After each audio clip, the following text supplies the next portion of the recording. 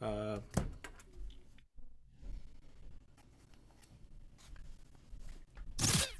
right, let's get back to some boring subjects. Understand the risk to our country. Freedom brings people together. You're listening to the We Are Libertarians Network. Learn more at wearelibertarians.com. Welcome to the program. My name is Chris Spangle. It's great to be with you. Today we're going to be talking about Remso Martinez's path to libertarianism. Very excited to talk to him. Very interesting guy, and I think you'll really enjoy the conversation. Stay tuned right after this. Warning. This show is for adults by semi-adults, so the language is sometimes strong and offensive. I don't know what I said. Welcome to the Chris Spangle Show. Our goal is to help you sound smarter while talking to your friends. If you struggle to understand politics, we explain it from an independent libertarian point of view. With all of the irreverence it deserves. We toss out the screaming heads, put people before political parties, and give context to the news to make you think. Now, here's our host, Chris Spangle, a 15-year veteran of politics and media. Welcome to the program. It's great to see you today and, to be heard, I guess. We're not seeing anybody right now in this horrible, horrible pandemic. But today we've got something a little more fun, a little more lighthearted than all of that doom and gloom. We have one of my favorite people on earth, one of the co-hosts, well, one of the hosts here on the We Are Libertarians podcast network. His show is On the Run with Remso Martinez, which you can get at wearelibertarians.com. Remso, thank you for joining me. How are you today? Chris, I'm doing great. You mean we're not going to just go ahead and talk about the dun-dun dark winter? I've wanted to say that all week. It sounds like something straight out of a comic. Coming this fall, dun dun, the We Are Libertarians crossover event of the millennia, Dark Winter. It would be depressing and sad because Chris Spangle will be there. There's nothing new on Netflix. I don't believe that's true. We've reached the point where I predicted we'd get here. And that there'd be an annoying amount of these services, and you'd end up paying monthly what you pay for cable. You might as well just get cable, pay the $200 a month because you have so many darn monthly subscriptions. Like I don't even know what Peacock is, but I got to get it now because I like The Office. It's very. Is there like a comic book version of that? There are, and not all of them are great. I host a show with Mark Clare called the Second Print Comics Podcast, and the annoying thing with that was there are only so many comics we can physically own or buy. So we've got a few apps like Marvel Unlimited where we can get all the new Marvel comics, except they rotate things out pretty fast, and usually by the time something is out, it's usually a bit dated, and then we wonder, do we really want to talk about it? And then there's another service called Hoopla, which for some people, it'll make their ears bleed because it's basically serviced through the public libraries, where you just get a library card and you can access digital comics for free. And then you've got others like Comixology, but I gotta tell you, Chris, there's nothing like actually physically holding one in your hands. I will be a comic book Luddite for as long as humanly possible until they stop printing them. Yeah, I really love my Kindle. I love reading on the Kindle. It's easy, especially in bed, but like I like a book. I like a physical paper book. I get the Wall Street Journal delivered in print form.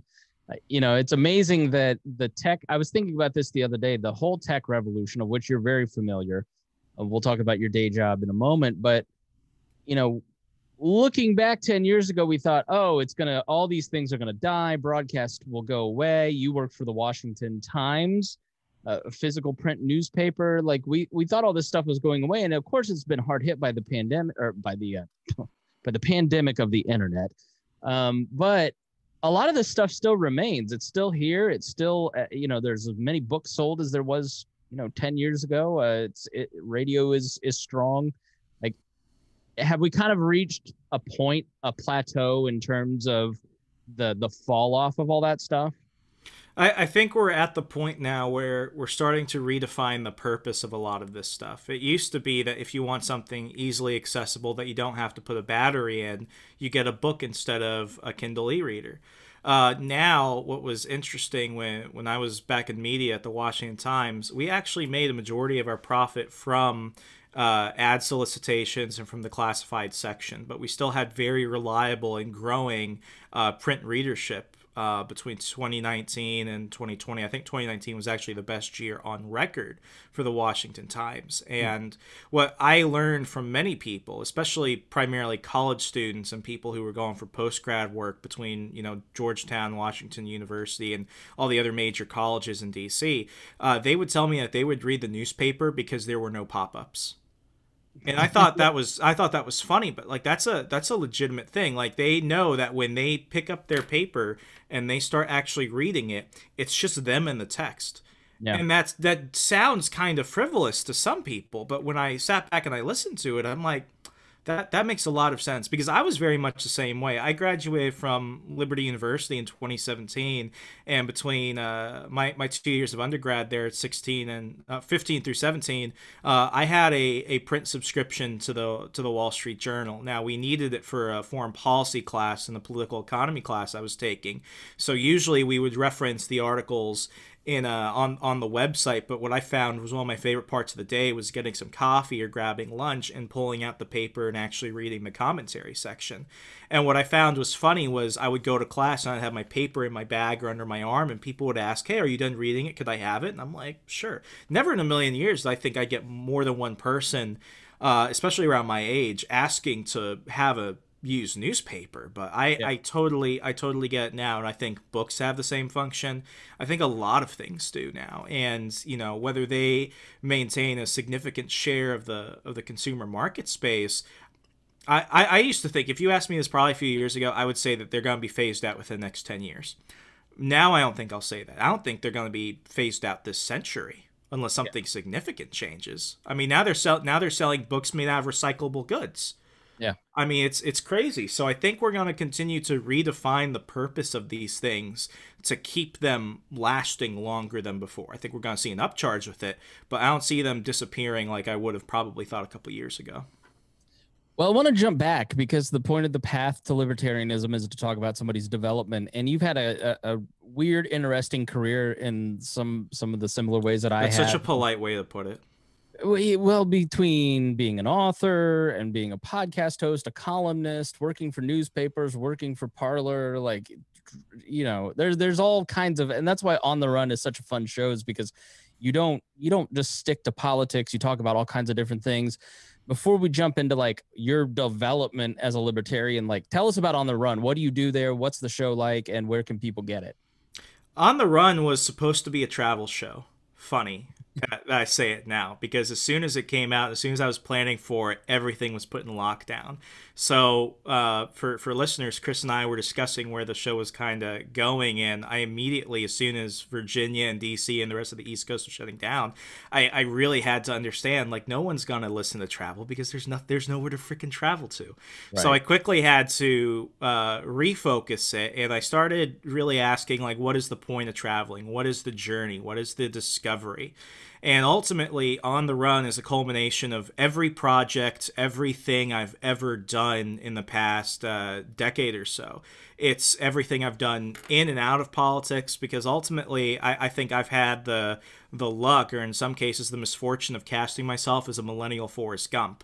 I've done a lot of things. I've met a lot of people. I've had a lot of crazy opportunities. So the focus of On the Run is discovering the wider world around you through different people, through different means of, looking at the world around you and how you can find your place on Earth and your place in the grander universe, and also just having a lot of damn fun, because ultimately it's a show about the travel of life, the focus of life.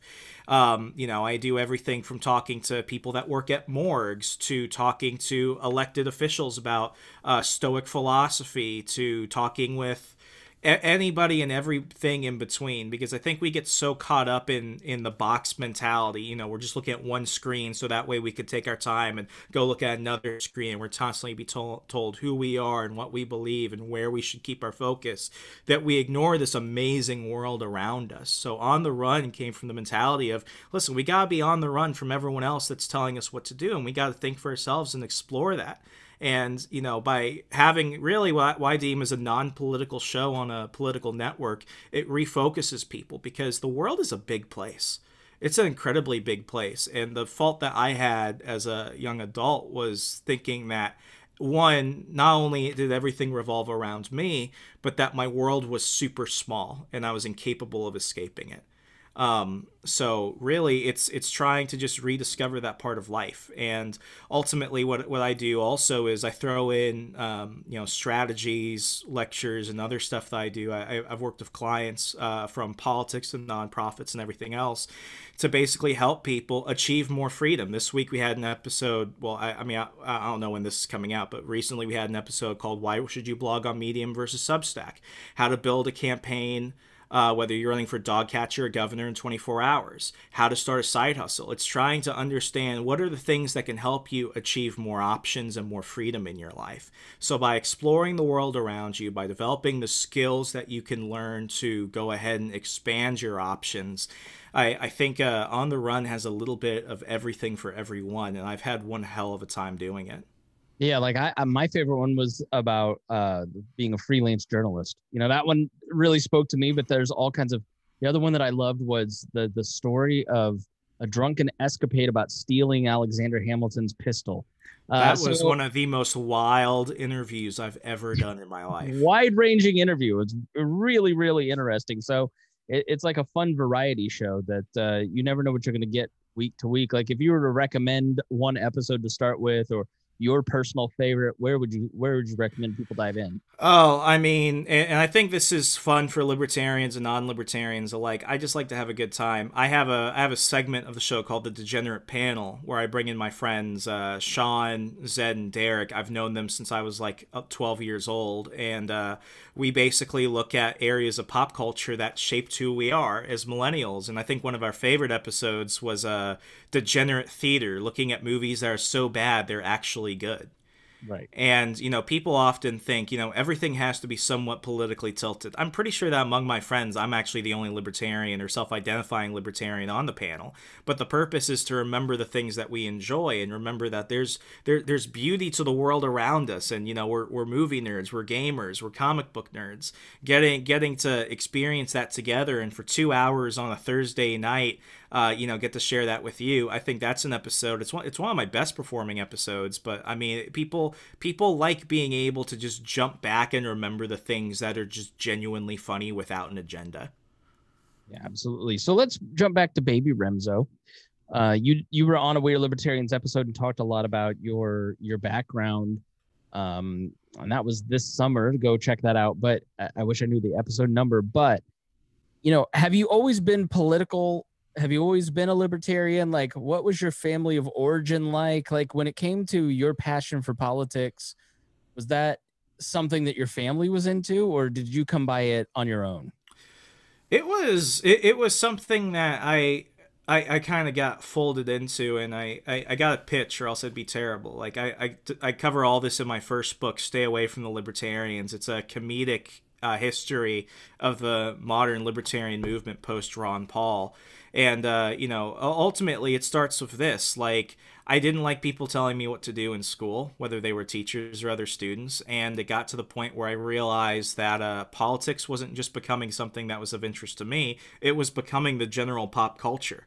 I mean, Barack Obama, love him or hate him, he was a pop culture president in the way that Bill Clinton was, in the way that, and people might disagree with me on this, I think Richard Nixon was. And I think it really goes back to Teddy Roosevelt, who was the first one to bring reporters into the White House. And, it was that fusion of like this postmodern progressive ideology that really began to show me that, we talk about free expression, we talk about, free speech and all this other stuff, but I felt like the academic institutions around me were becoming more and more restrictive. And I had a kind of a strange upbringing. I was homeschooled, public schooled, and private schooled off and on. Like, it just depended where we were. I come from an active military family. I moved to Australia right when the invasion of Iraq occurred in 2003. And ironically, Saddam Hussein was captured on my birthday. So I always, I get to share that with history. But, I had kids that would repeat what their parents were saying. And this isn't in the book. I actually think this is the first time I bring it up. But, kids are mean. And suddenly, it's like, hey, George Bush is invading Iraq. What the hell is wrong with you? And I'm like, I don't even know who George Bush is. I was like 7 at the time. So, when I came back to the United States in 2005, it was just starting to get to that point now where, everything on TV is just going after George Bush. And my family, pretty cut and dry Republicans. We just kind of watch it and we're just like, well, there's more to life than this. And then, when I moved to Virginia in 2007, right around the time that Barack Obama was the Democratic nominee, it just came to a point where things were just getting really weird. And flash forward to 2012, I'm in an AP government class, and we're given extra credit if we work on a campaign, any campaign. And, at this point, I'm watching Tea Party rallies literally outside of my door. We went to Glenn Beck's rally to restore honor. At this point, I'm starting to see, there's something going on in the country, and I feel this fervor to be part of it. But then, at this point, I'm like, okay, I'll go volunteer for Mitt Romney because I genuinely believe in some of this stuff, and I also want the class credit. I start really assessing, who am I? What do I really believe? And I start looking at Mitt Romney, and I'm like, this guy's a white Obama. What the hell? So before I could knock on a single door or make a single phone call, I just ghosted. I don't end up getting the extra credit or anything. And after that, the world just got weird. I ended up running for president of our school's Young Republican Club. It had 60 members, and I lost by 3 votes. And the guy who won was the secretary of the Young Democrats. And the overall consensus was we need to be more liberal because obviously conservatism and everything has been repudiated.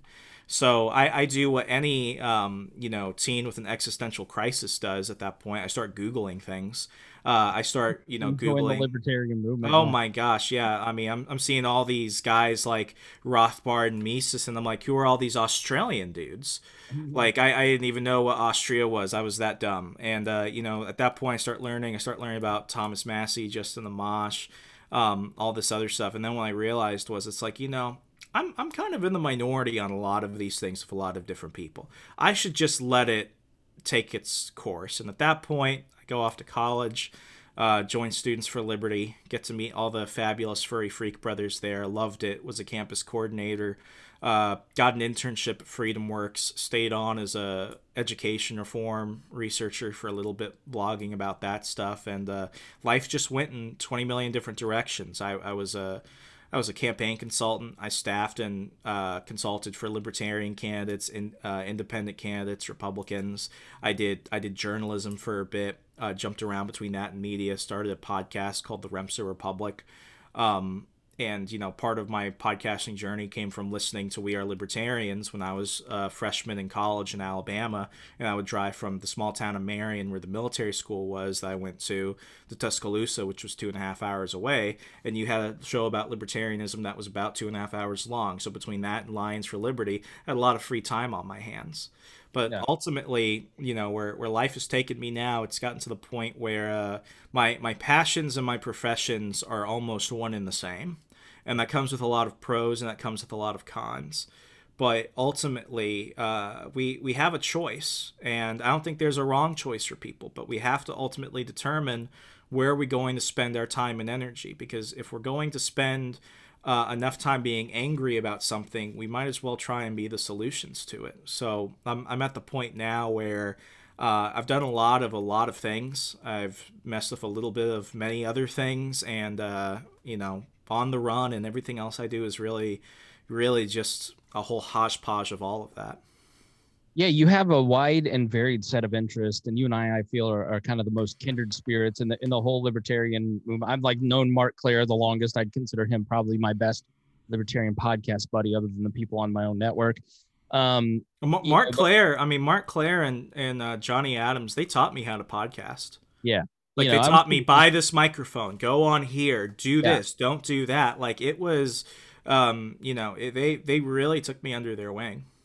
And I was thinking about Johnny's show last night. I don't know if he's still producing a podcast. I hope he is, because the launch pad or Johnny Rocket? What was it called before the launch? Johnny Rocket Launchpad. Yeah. Yeah, I mean that was the best produced podcast, bar none, I've ever heard. Best libertarian podcast. I mean that period was such a fun period. We are libertarians. I always joke. We didn't have a lot of facts. We didn't have a lot of information, but we had a lot of gut feelings and jokes. And I've sort of grown up a little bit since then and changed things. And part of the name change is to do a little bit sort of like what you're doing, where you get to a point where you want to talk about things like I'm still going to talk about libertarianism, but you want to talk about other things and how this, because I mean, for me, so much of the early days of We Are Libertarians was about all the stuff that I didn't like about government. And I feel like that's a very common thing for new libertarians. They don't like government. This doesn't work because this government, it's a lot of change, but we don't have a lot of hope, and what are the institutions, the big private institutions that are going to make a society function and operate?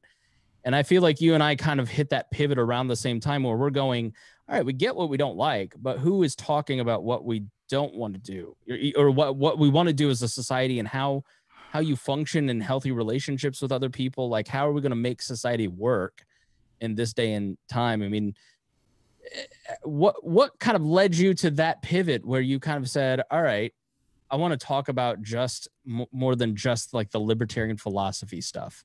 What were some of those catalysts? I went through a really hard time in 2016 through 2018 primarily. I had a head injury which got me removed from. Well, I mean, you have to have something wrong with you to go through this. But I was dealing with a lot of personal stuff. I was losing campaigns. I was one of the first people to get kind of corralled up in Young Voices, and because I wasn't contributing, because I was just barely trying to graduate, I got removed from that because I just wasn't doing anything. For a good year I didn't publish anything because I couldn't physically mentally do it. And I keep trying to jump into campaigns and activism, and I got to the point where it's like I'm trying to do things that I think are going to repair my life overnight. And I think if you're thinking that you have to end the Fed and bring every soldier home from overseas, and that's going to go ahead and drastically change your well-being and everything overnight, you're kind of missing the forest for the trees, really. And at that point, I'm broke, I'm flat on my ass, I can't I can't find work. It was difficult. I really had to ask myself, it's like, what am I doing? And I knew what I was doing. I know I'm good at digital marketing, I know I'm good at planning, I know I can do a lot of these things, and people saw that. But ultimately, I'm not happy with it, even when things do go well. And why is that? It's because I forgot to ask myself, what do I want to get out of this? And ultimately, it gets to the point where you really have to ask yourself, what are you doing, and why are you doing it? Because when the why became all these big things that not one person can handle, I really had to take it down to a macro level. I want to be successful so I could take care of myself. I want to be able to take care of myself so I can take care of others. I want to take care of others so that way I can spread, good feelings amongst the people within my immediate vicinity. So because, life is difficult, and I genuinely believe that happiness is a choice. So, I'm not a libertarian because I love talking about economic and theory, economic theory and everything. And I used to write white papers for fun. I could go toe to toe with the best of them, and I have. But ultimately it came down to, if I'm not doing this with the end goal of actually achieving tangible results in my life, then it's not worth it. And, I tell people, On the Run is not a show for everybody. Because if you want politics and you just want commentary, there are other shows for that. I call this like the advanced level course. You already have the understanding, but what do you actually want to do? Because if you're not having more fun in your life, if you're not happier in your life, if you're not achieving more levels of actual individual autonomy and freedom and choice in your life, it doesn't matter how many times you lecture people or how many times you go about voting or getting petitions for something. The real change starts with you. And that sounds corny, but ultimately I think that I'm a testament to that, because I've been able to do all the things I want to do for myself and for what I feel is for the broader liberty movement. But I've done it while at the same time achieving a lot. And it might not seem like a lot because it's not bringing down entire bad institutions and stuff like that, but it's a lot for me, and it's a lot for my friends, and it's a lot for my family, and it's a lot for my listeners.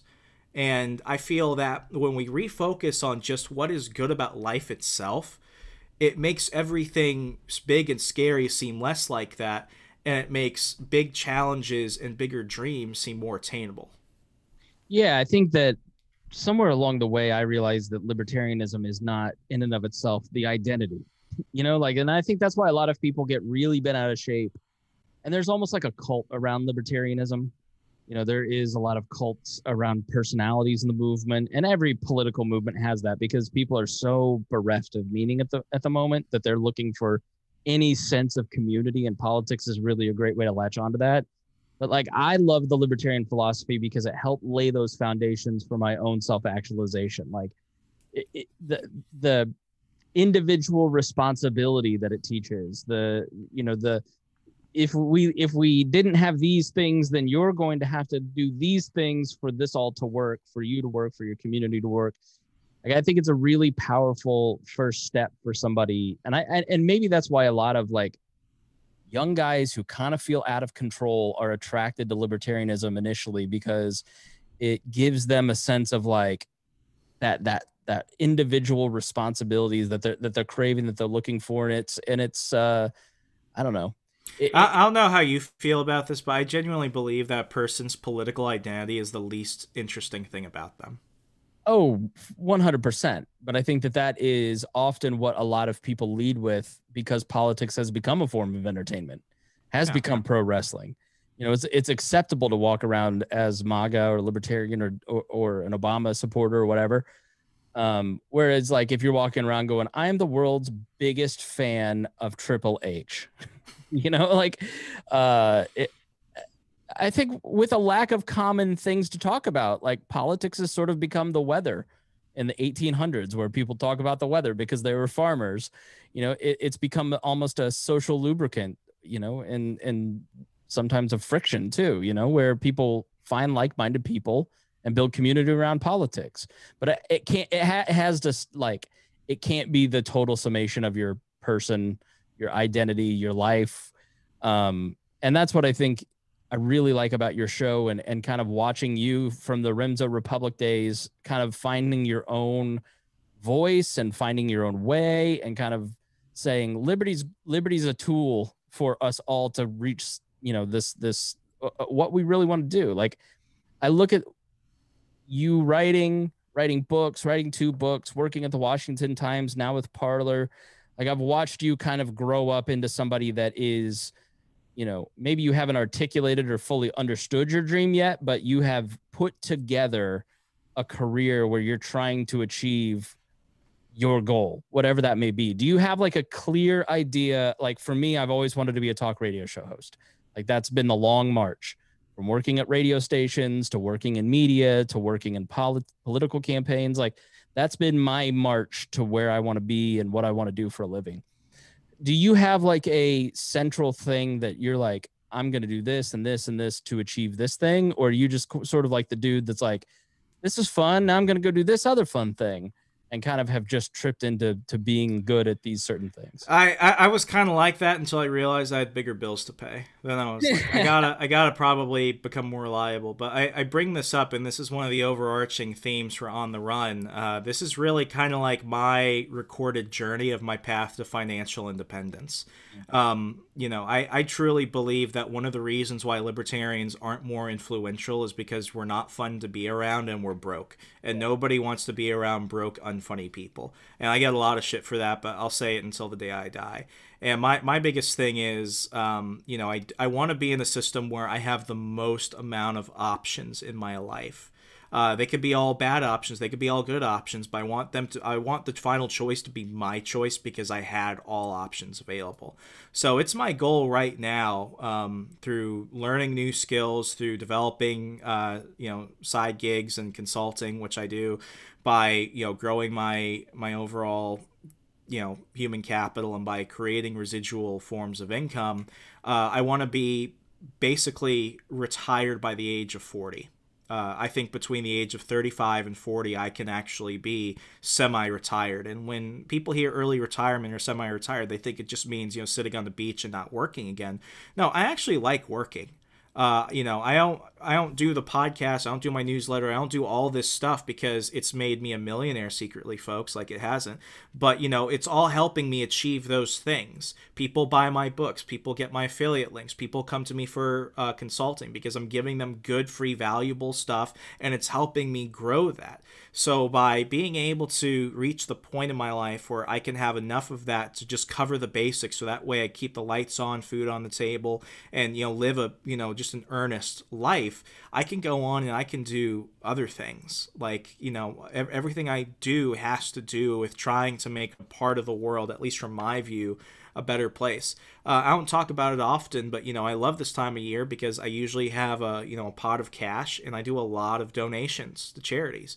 Samaritan's Purse is a big charity I really love. I donate to Free the People. I donate to, the Gary Sinise Foundation. If I could spend my entire life just, trying to help out charities, either through just donations or trying to find other ways to bring them in more attention, more of what they need to get things done, I think that would be beautiful. But, right now the big focus is get myself to the point, work myself to the bone while I'm young and while I'm capable, so that way I can spend the rest of my life doing what it is I love. And I think that, it will constantly change because as people, we change. When I was 18, I thought I wanted to be an economist, working for a think tank. And then at one point I was, working at GameStop, and I was like, I'm just happy to be working. I think I need to give myself the freedom to have those choices and the freedom to do things that will fail and things that will succeed. But I'm not going to do it, having to work a full-time 40-hour job well into my 60s. Yeah, that's fantastic. So, like, what are some of the ways that you are working on that goal of being financially independent? So I'm a big acolyte of the Dave Ramsey school of thought. He has the 7 baby steps, and immediately the big thing was debt. I got my debt in control. I don't have debt right now. I like, unless something crazy happens, I'm pretty good. I've got my emergency fund.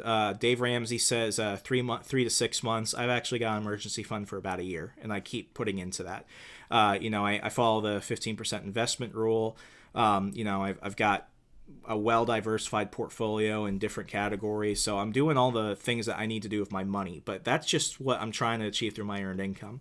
I write books, and I tell people don't get into writing books if you want to become a millionaire, especially if you self-publish. But every month I get a pretty good check in the mail from that. And whether I'm going to put that towards gas or, taking my girlfriend out on a nice meal, or I'm going to throw that into my Roth IRA or something, that's money that I made and I didn't have to do anything for it. Because, it gets to the point where you can only do so much promotion for your own books. But I'm still getting a paycheck from that. And, I've got my old show, I've got ads running on still, so I get money from Anchor for the Remso Martinez experience, Remso Republic.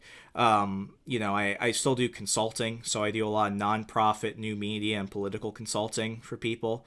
And, I'm at the point now where I don't really need it. So I could be more selective about the people I have, because one, I want to make sure they pay on time, because a lot of people are just cheap as shit. And two, I want to make sure that if they're going to do it, they're not just going to waste my time and fight with me on it. It's like, if you're going to come to me, I want to make sure that you're actually going to learn and you're going to benefit and you're going to succeed and make money off of it. So I do consulting for that. And, what I also do recently is I've been helping people start side gigs. I recorded an episode that's going to be coming out in the near future called 8 Steps to Building a Side Gig, because I was inspired by one of my friends who listened to my show and got inspired by that. And now what he's doing is he's building computers from scratch and marketing them on Facebook Marketplace to parents who have kids that want to play Fortnite, but they don't want to spend money on a giant new computer. And I'm like, that's awesome. Let's teach you how to maximize that. So it's a mix of, expanding my earned income from my day job, building residual streams of income through books, through other shows, through affiliate links, through anything that I can earn genuinely passively without having to put too much effort in, and then having the occasional side gig that brings in, $200 to $500 at minimum a month. It might not sound like a lot, but if I could put that directly into an investment or directly into savings or buying a class or something else, like all I'm doing is I'm just growing myself. So it's trying to achieve all those different things, earned, passive, and then side income. Trying to just keep that together, spend as little as possible, and then use it in the right places. I should be able to build up enough capital and enough regular streams so that way by at least 35 or 40 I can just say I quit, and I know I'm still going to get money coming in. I think people listen to that and they go, well, man, that just sounds like a lot of work. I'm going to have to give up a lot of stuff. I'm going to have to eat rice and beans every day. I'm going to have to work really hard. Like, is that the truth? Like, are you tired all the time, or is it harder? Like, because I think if you're 19-year-old Remso listening to that, you go, man, I could never do that. But when you're, I don't know how old you are, like late 20s. I'm turning 26 in a week. All right, 26 Remso, you're like, I'm having a blast. This is a breeze. Like, what would you say to the person that listens to that and goes, man, that's a lot? I will cover this in two parts. One, everything you said is entirely true. It's difficult. I'm just gonna be straight with you. It's not easy. It's not always fun. And I did a lot of things to try and figure out what worked for me that failed. And I think people need to understand that. I failed at a lot more things than I have been successful at. I tried to do documentaries. Some of my documentaries did well. The first documentary I tried to do it with Ford Fisher. I had an Indiegogo and everything. It failed. It was embarrassing. I tried to do other podcasts about super niche areas. Those failed. I failed at a lot of things. And I don't find that to be too disappointing because I've learned from them each time. I tried to do an online course and that failed. What I had to understand was two things. One, what is the purpose? I can't just do this because I want to do it. And I mentioned this in the 8 Steps to Building a Side Hustle episode. Like, the worst time to create a side gig is when you're unemployed. Because at that point, that's money that, you're setting up for when you do find a job. You've already got your side gig established, but I think that's like ass backwards thinking. You should be focusing on getting a job. So, it's understanding why. And the thing is, I have my base through my day job because your biggest builder of wealth will be your salaried earned income. That's just a fact. But I have all this other stuff because the goal is to not be doing this well into my 60s. I don't want to be old. I don't want to be injured. I brought up I had a head injury, for a while. I still deal with the repercussions of that. I've got dementia that runs in my family. I don't know if I'm still going to be in my my mental facilities well into my 60s. That's scary. I'm scared of very few things, Chris. I'm scared of actually very few things because I've dealt with a lot. And the one thing that actually scares me more than anything else is living long but not being able to live because my mind has betrayed me. So I want to make sure I can capitalize on all the time I have. So that is my goal. That is why I work so hard now, so that I can work like no one else, so I can live like no one else. And secondly, in terms of the things that I've been able to do, it's threefold. There are things I'm naturally talented in. There are things that I see an immediate market demand for that, don't cost much time or energy. And 3, there are things I have fun doing. Podcasting, I tell people I don't do paid advertisers anymore, but I have affiliate links. All the affiliate links that you see in the episodes of On the Run are things that I actually use. I use Cash App on a daily basis. I use Robinhood myself. I use Dosh. I use all these things. So I want to share with you the things that I'm using. And the only way I benefit from it is if you use it. And if you don't like it, it didn't cost you anything.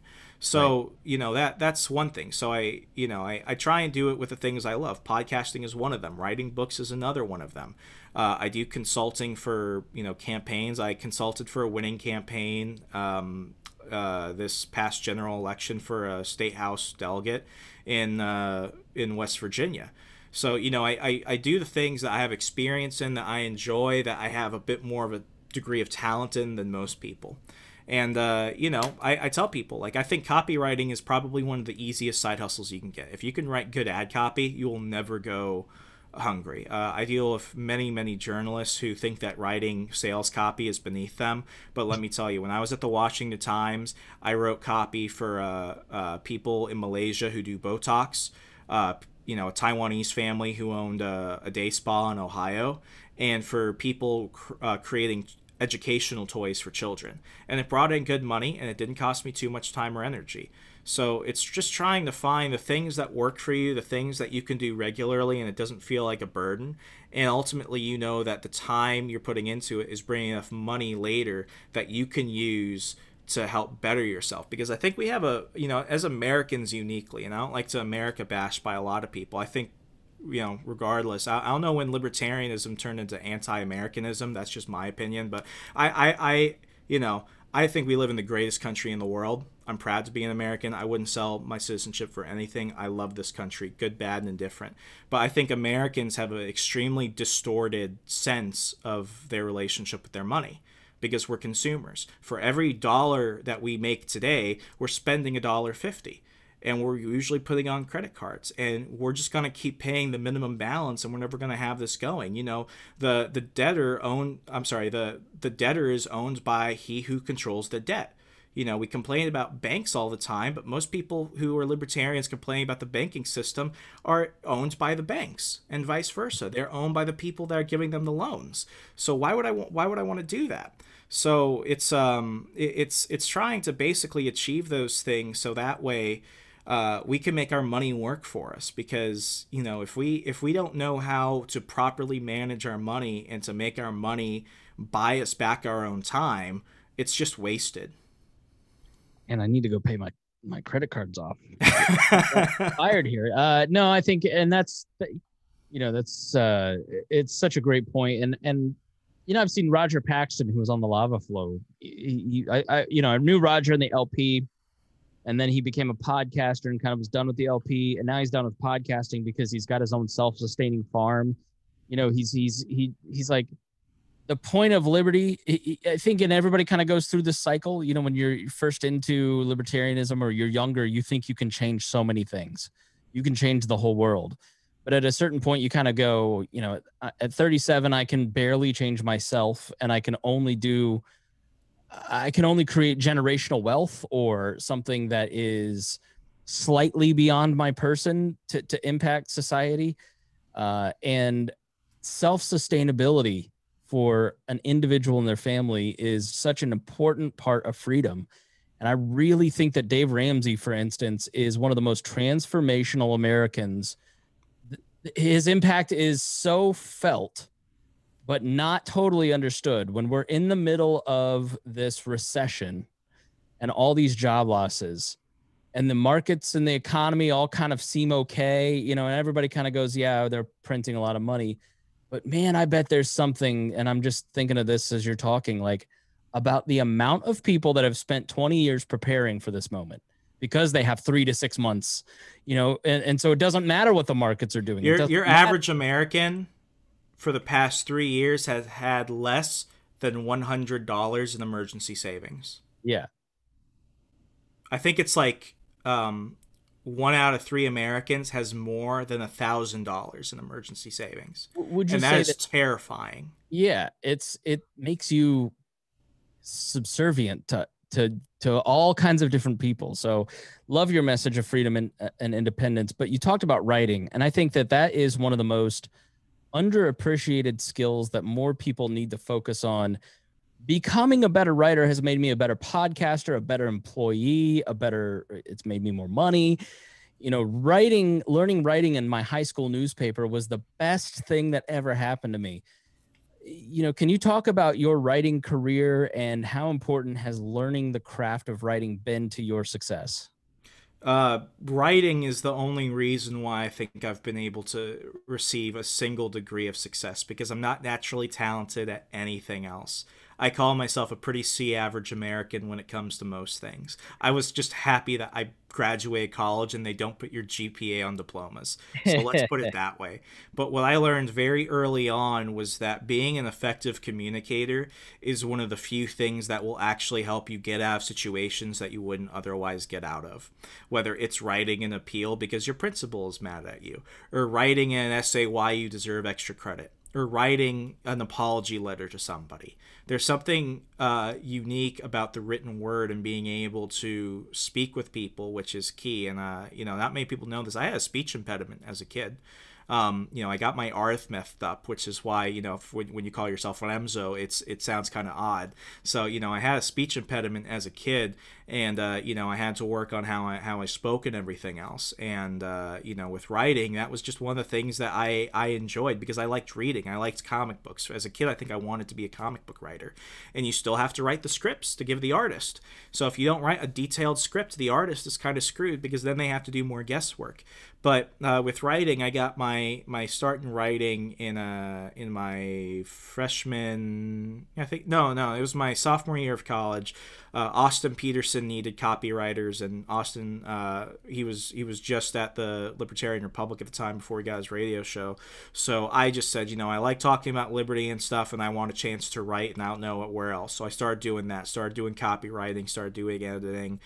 From there, I went to Freedom Works, where they were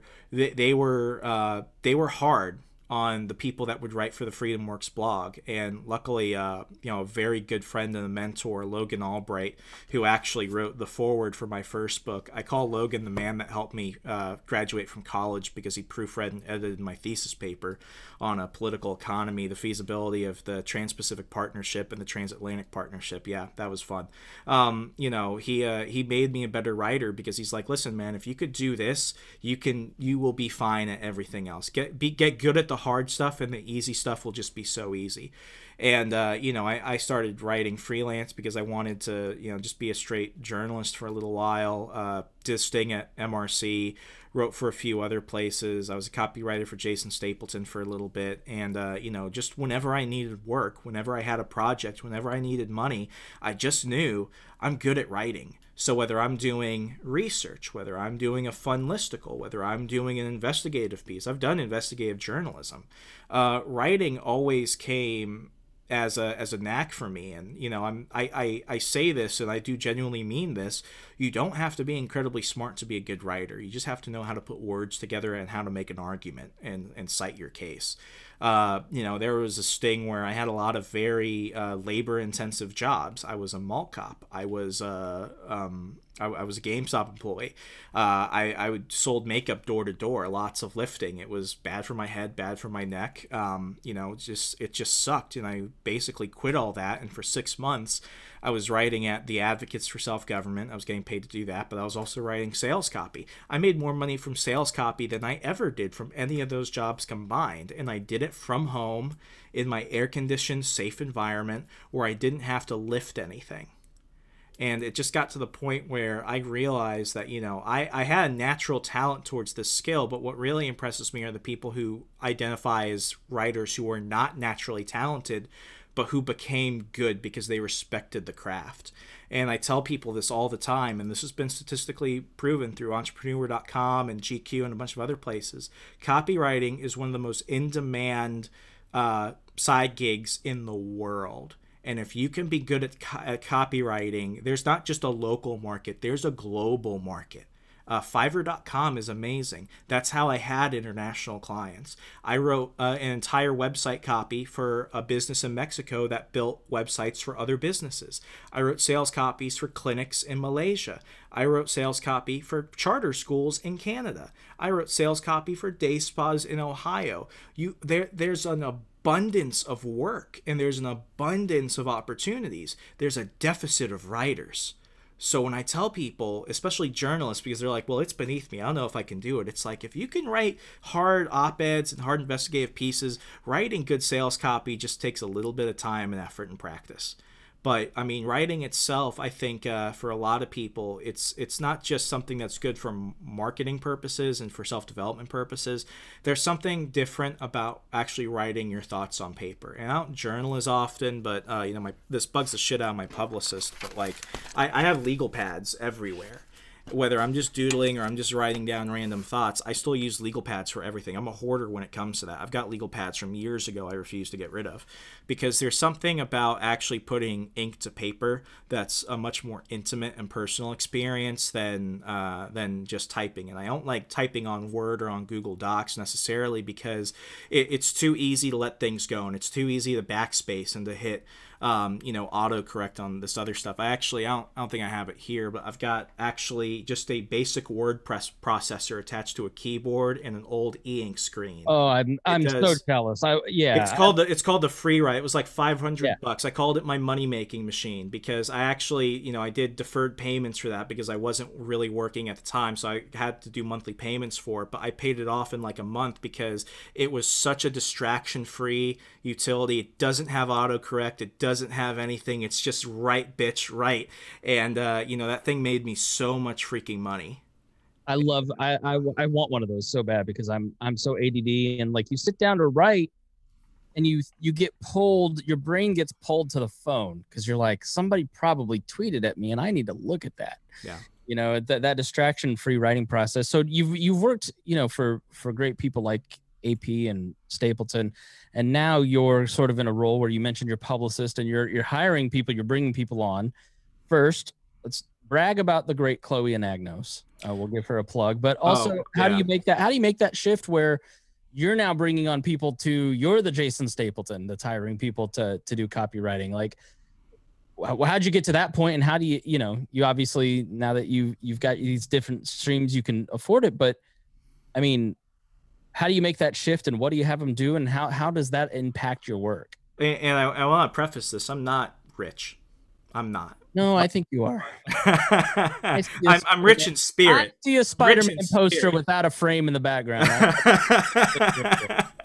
I do want to give a shout out to my publicist Chloe Anagnos from Argo Strategy. Whether you're looking for social media, digital marketing, editing, or just general consulting and management, I've worked with Chloe for many years, and she's always been awesome.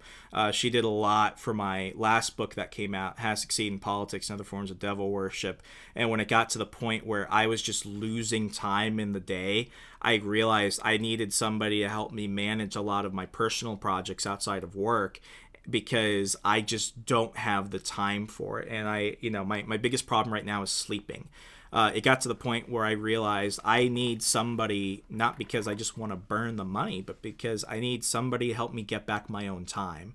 So dropping X amount of dollars towards a publicist to help me do my marketing, my socials, and help me, do bookings and other stuff for the show, it's going to help me free up my own time. So at least maybe I can go to the gym. Maybe I can get a few hours extra sleep. Maybe I can work on another project I've been postponing. And ultimately, I feel comfortable with it, because ultimately money is just permission to take back your own time.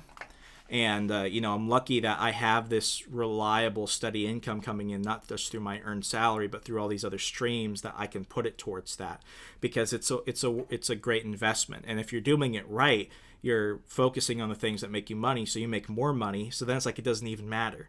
So it works out in that way. And it's in my side hustle episode that's coming out, I mention understands your need for scalability.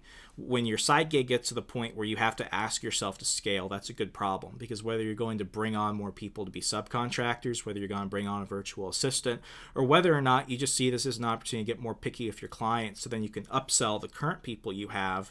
Understanding what you need to get back your own time, so you can be a functioning, regular person who sleeps and who does all the things he needs to do. Don't forget to go to the grocery store, put gas in your car, that type of thing. It's worth it, because the one thing that I have encountered, that everybody encounters, and if you're listening to this and you're an entrepreneur, you know this better than anybody else, it's burnout. If I burn out, I don't burn out for days, Chris. I burn out for months. It's like a Dale Earnhardt crash. It is bad.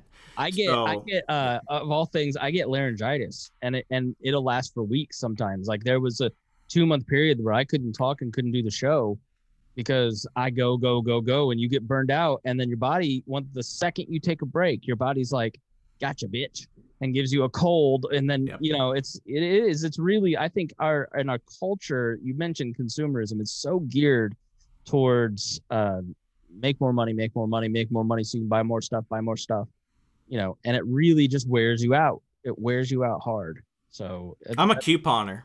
Like I'm cheap. Like ultimately, like it goes back to what I said earlier. You have to have a purpose with it. No, don't work this hard. Don't work this many hours. Don't subcontract. Don't add more projects. Don't do any of this stuff without an intention. Yeah. And the intention is twofold. I do all this stuff because I have fun doing it. I have fun doing it so I can make money off of it. I make money off of it so I could reach my goals of the one thing I want, which is more freedom at an optimal part of my life.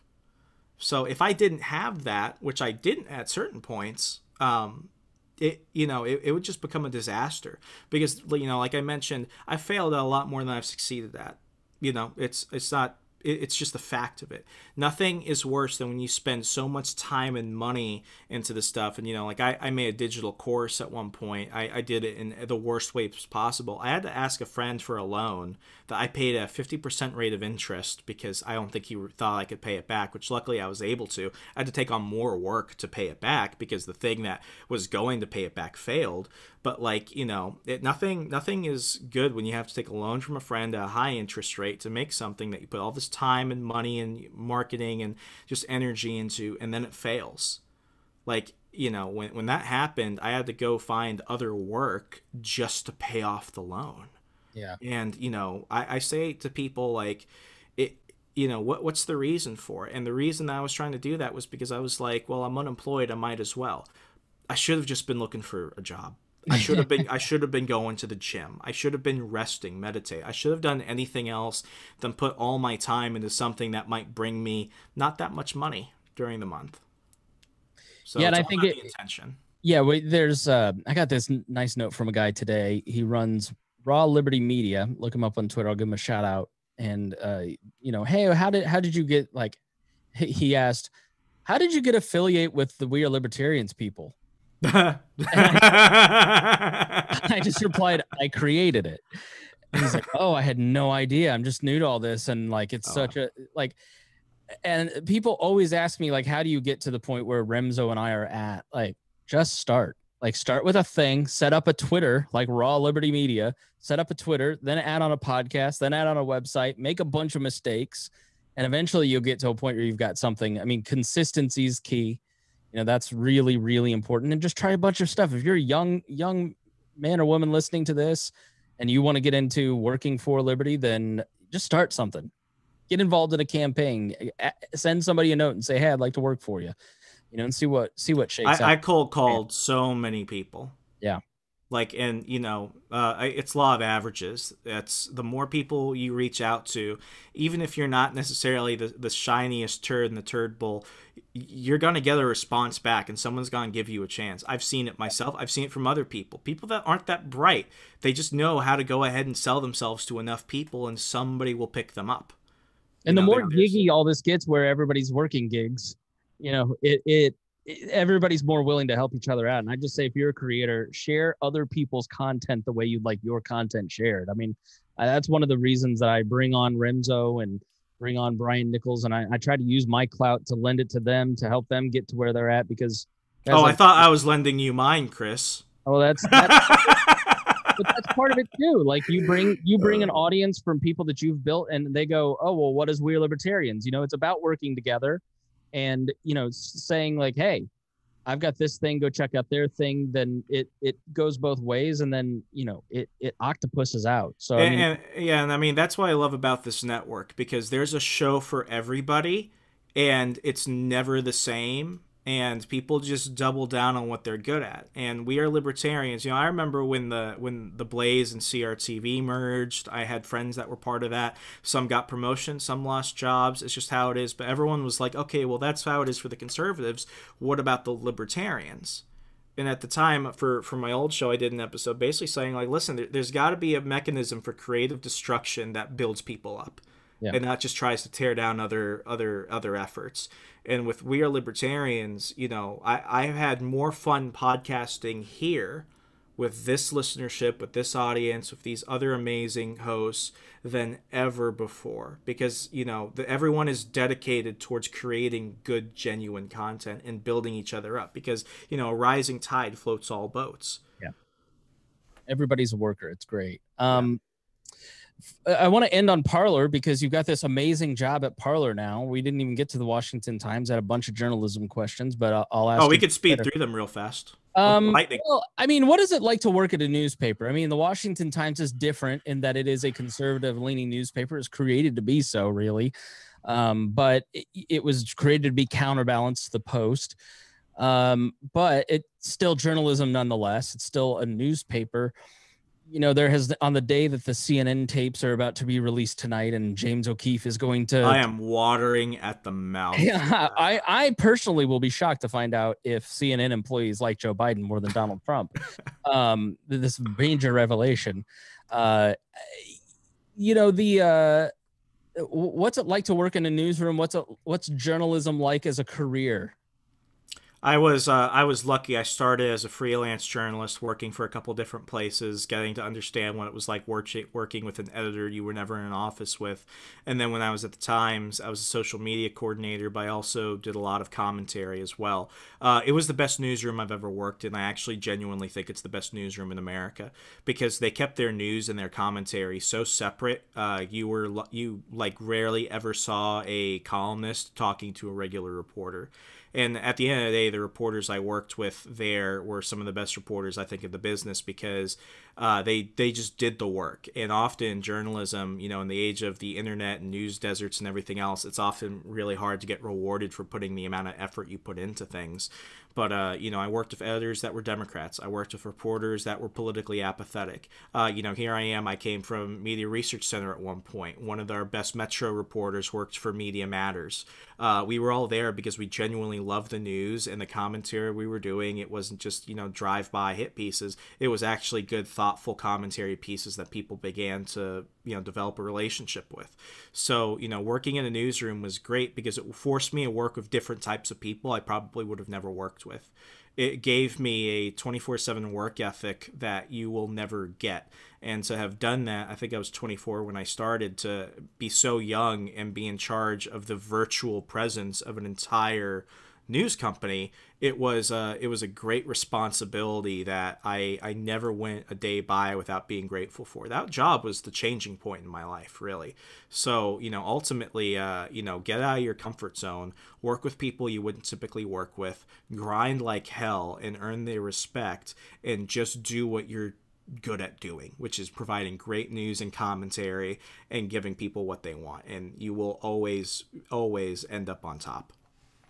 My sense of, you know, working around journalists and, you know, having been in newsrooms, it isn't that like everybody sits down and, you know, whatever we selectively find out about the CNN dump, I don't believe that journalists sit down and go, well, let's find this angle. It's more like a group thinky thing. You know, I doubt that the people at the Washington Times sit here and go, you know, get me a story on helping that's going to help Trump, but is going to hurt Biden. You know, I don't think that it's ever that kind of explicit. But like when it comes to media bias, be it in either direction, I mean, what were your experiences around journalists as you worked with them? Well, now in my current role, I really don't like speaking with journalists at all. I really don't. I've worked with some pretty scummy journalists when I was a journalist. But, you know, the thing about the Times, and I got this from one of the editors there in the newsroom, was good or bad, no matter who's president, no matter what war we're in, no matter what is the current trending hot button issue,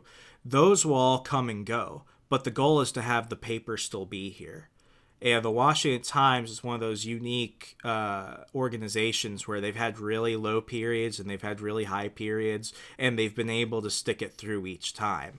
Because as long as you're just focused on the heart of the story, as cliche as it sounds, history does look kindly upon that, ultimately. Whether it's a few months or a few years or a decade, I mean, ultimately, if you're just doing your job, you will continue to do it. The journalists I saw that burned out were the people that saw themselves as political operatives. That's not a surprise to some people. The journalists I saw were the ones that burned out, were the ones that were just never in it.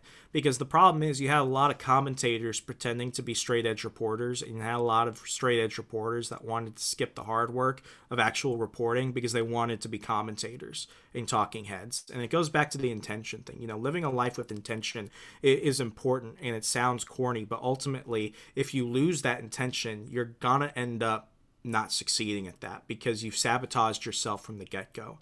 So, you know, all the reporters I saw that wanted to be commentators, they ended up doing that, and they flamed out because they were just like everyone else. And all the commentators that wanted to be reporters, you know, it's going to be hard because you're not going to get that interview with that Democrat because you wrote 10 hit pieces on him. It's just a fact. You can't do that. So decide of what you want to do and just be good at it because things come and go. Life moves faster than we think sometimes, whether we want it to or not. But if you just focus on your job, you'll be okay. So now you work at Parler, which, you know, as I've read in the media, is a right-wing extremist collection of the most hateful people. A threat to democracy is a threat to democracy. There is no doubt that there is, you know, a pro-Trump bias when you're on Parler, but that's sort of natural, I would think, with any social network that models itself on free speech. You're going to get people who say, but one thing that I've noticed with Minds and Parler over a period of time is a moderation of the people that start to show up. You know, you go on Minds and Parler, and it's no longer just, you know, like the guy that got kicked off of Twitter for being that guy. It's a lot more people. How long have you been with Parler? What have you seen just over the last, you know, I think you've been there a few months. It's been quite the growth, I imagine. What's going on at Parler? Give us a glimpse behind the scenes. So I was a Parler user. I have the little rocket ship badge, early adopter badge since 2018. And when I was at the Times, I was a Parler client. I built the Washington Times opinion page on there, which almost has 500,000 people. When I left in July of 2020, it had about 350,000 people.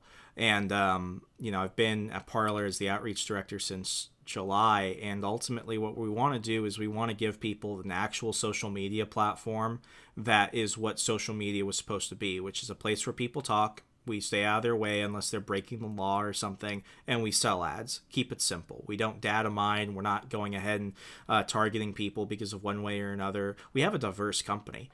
People that, you know, would probably surprise you. I don't want to get into it, but I mean, we're all bound by the idea that, you know, this matters. AOC moonlights. No. AOC writes copy for the email newsletters. I was surprised.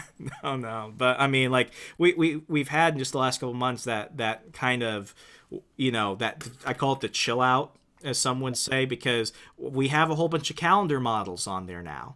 Because Instagram was saying their stuff was too scandalous. And by today's standards, it's not really.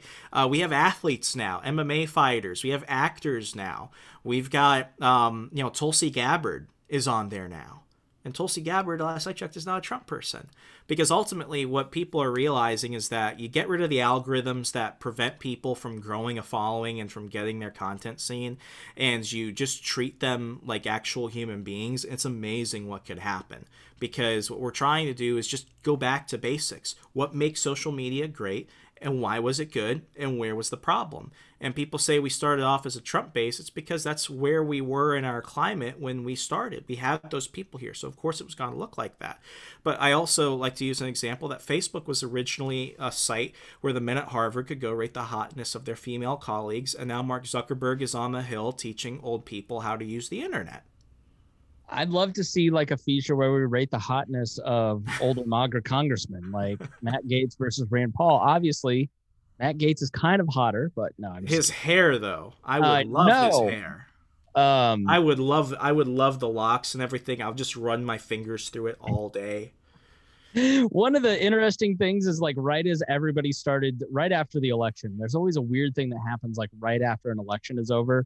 There's just always these little fluke things where like, after McCain lost, everybody joined the LP because like, I did my duty and they lost and they can't get it done. You know, right after Trump lost, I don't know what it was, but everybody was just joining Parler and talking about joining Parler.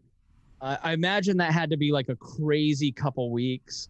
Your servers, I'm sure, were hotter than Rand Paul. I mean, what was it like just right after, as everybody and their grandma, it became like a meme in and of itself? Like, okay, Snowflake, go enjoy your safe space at Parler, that kind of thing. Yeah, You know? people said a lot of things, but I mean, ultimately, it comes down to this: that we have a product that works, and everyone was seeing how tweets were getting taken down. I spoke with liberal reporters that said I was just doing election coverage, and and Twitter took down my stuff because they said it was spreading disinformation from sources that were not claimed. And now she's on Parler because she could do her job as a reporter, and we're not going to do that because ultimately, you know, the product works. You know, we're not an editorial. We're not in the business of fact-checking things. The beautiful and terrifying thing about the internet is that it gives you what you want. But that's the thing. It's not going to give you what it wants. It's going to give you what you want. So if you want to go ahead and just focus on this small part of the world that's only going to tell you what you want, you can get that anywhere. But what Parler does is it ensures that you're going to actually have a platform to learn and to engage and to make your own mind on things. We've got reporters from The Intercept on Parler. We've got Robbie Suave from Reason on there. We've got Maj Touré. We've got Free the People. We've got AmericanGreatness.com. We've got Ben Stein. We've got Gina Carano. We've got people because they just want something that's good and treats them fairly. Because the thing is, when you come to Parler and you need help with something, you're going to probably get a real person. When I was at the Times, we were not spending an insignificant amount of money on Facebook and Twitter ads. And if we needed help, it was like... It just was non-existent. Impossible. So we're trying to remember, you know, we're not this digital rogue nation. We're a business, and if you treat your customers like crap, it's not like they don't have options. I would spend money on Minds or Parler in a heartbeat over Facebook at this point. I mean, you know, I never really got good results with Facebook, and I just don't, you know, having been banned before the 2018 election, like, seeing people like Hudak and Joshua Smith and like normal mainstream libertarian people being kicked off of Facebook. I just think, you know, like these Facebook groups are every bit the echo chamber that what people say Parler is. I've actually had some good conversations with people. I have better conversations with pro-Trump people on my posts on Parler because they're more open-minded than I do on Facebook, where it's just more built for FUs, you know? And so I got 1.5 million on a post, views on a post that was not pro-Trump. It wasn't really anti-Trump. It was just, it was crazy that it happened. So how do you kind of balance that out and fight that perception? I mean, is it a problem that it's sort of seen as a right-leaning echo chamber, or do you just go, that's how it's seen right now and it'll balance out eventually? I mean, what I usually see is that the people that are saying that to us, they certainly don't have an account. I mean, people are at the point now where they're just spreading just outright lies that have no factual basis. Because if they actually did their homework and if they were actually intellectually honest, they would see that it's a platform that is just that. It's a platform.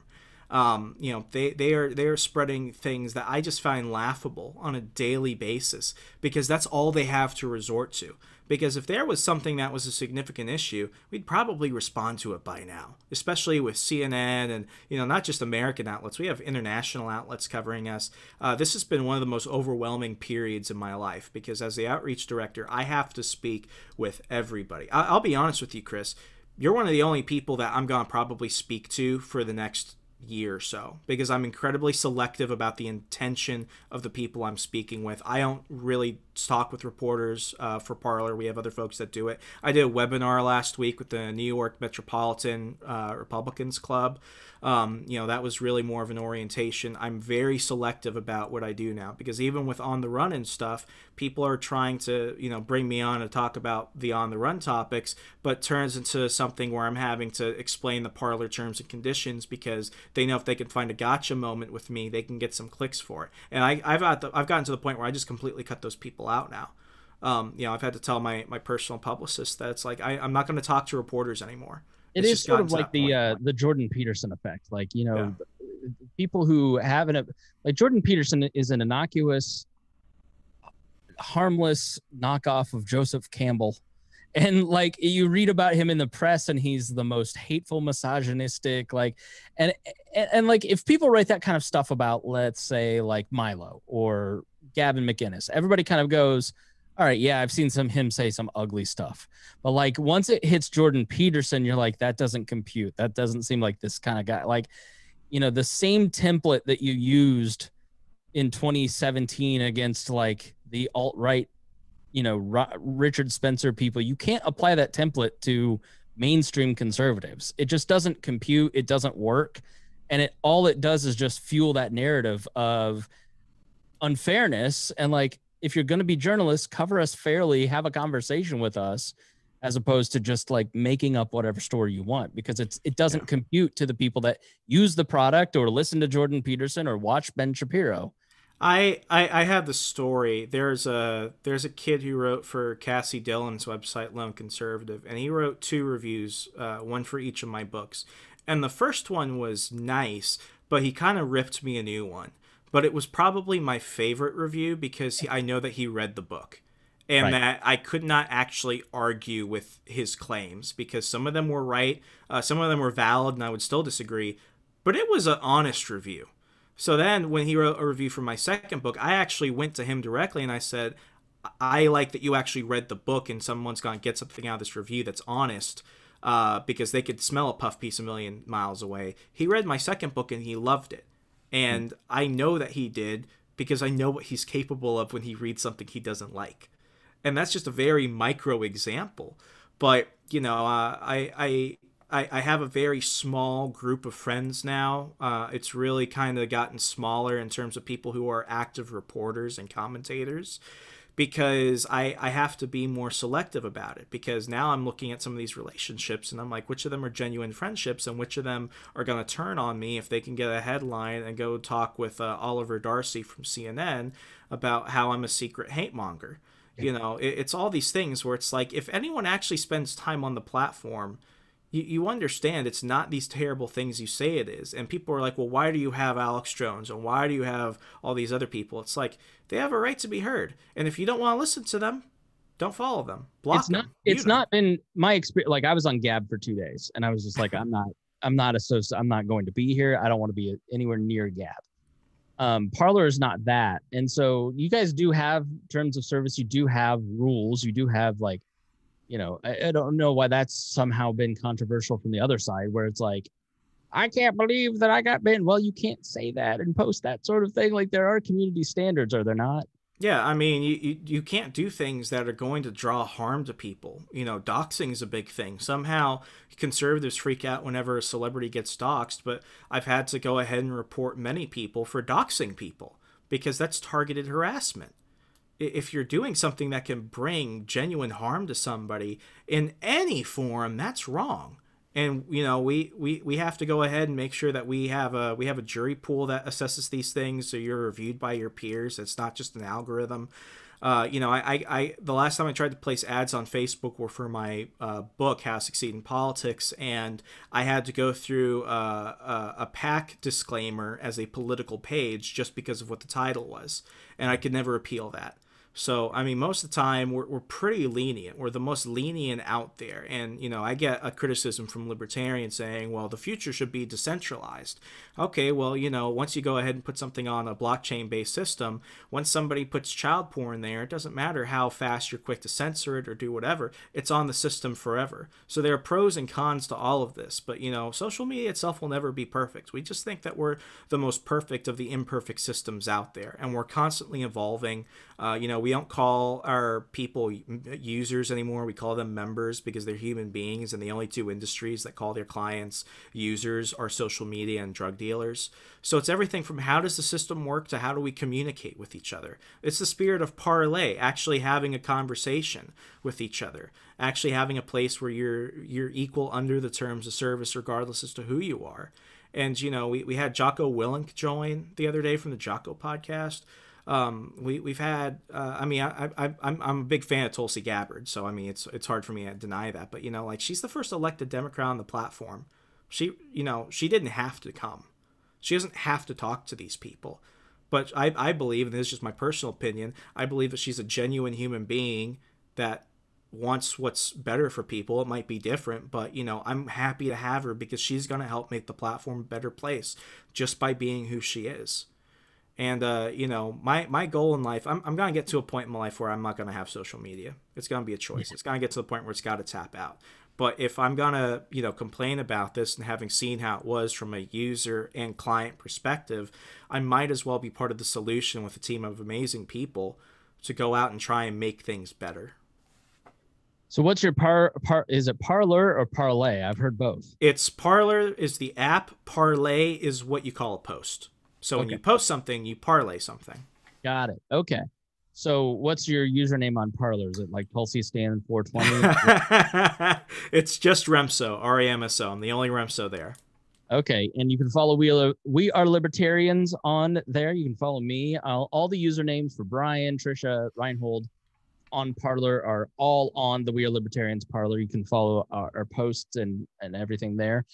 It's so great having you on. Tell people where they can get the podcast and where you'd like to follow them, and just general plug before we go. All right, everything and more. WeAreLibertarians.com, man. That's what I like to hear. Toe the company line. All right, thanks so much, Remso. Not a problem, Chris. Thank you so much. Thanks for joining us here on We Are Libertarians, and we will see you again next week.